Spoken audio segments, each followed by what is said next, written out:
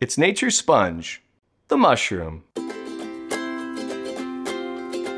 Mushrooms are a great addition to risottos, soups, roasts, sauces, and even pizza. Giving the mushrooms a quick rinse or wiping them down with a wet paper towel is an easy way to clean them. If you're sauteing or cooking mushrooms, use a medium-high heat to avoid unnecessarily steaming them. This can cause your mushrooms to become soggy.